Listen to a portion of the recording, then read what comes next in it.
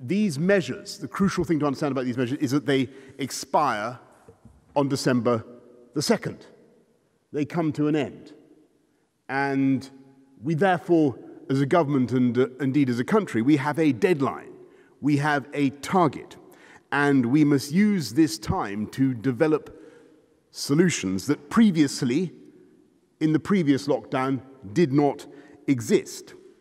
And in addition to the better drugs that we now have and the prospect of the vaccine, we now have a system of mass testing, rapid turnaround testing, that I believe can be of massive and possibly decisive use to us in this country in defeating the virus. And these tests, as you may have seen, can establish within minutes whether or not you're infectious. They're easy to use yourself, they're reliable, they're cheap, and we've secured millions already for this country. I think we've cornered a large part of the global market, as far as I can understand the matter. And we've secured tens of millions, I should say, many tens of millions, and we will be able to make tens of millions more. And this week, we will begin a program of mass testing, and we're beginning, as you may have seen, in the great city of Liverpool,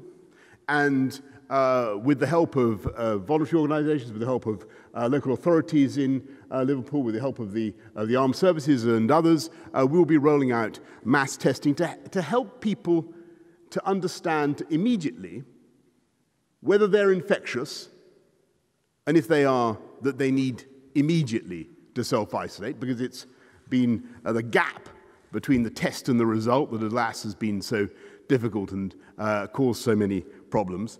And, of course, helping those who are negative, who don't have COVID, who aren't infectious, to go about their normal lives. I see light ahead, and I'm absolutely certain that we have better days before us. We have not only, as I say, the prospect of a vaccine in the early part of next year, and this is the verdict of the normally not conspicuously optimistic medical and scientific advisors that we have. They think that we'll have a vaccine in the first quarter of next year, but more imminently, immediately, we have, as I say, this prospect of being able to establish in real time who has the virus and who is infectious and who isn't, and thereby to stop the spread.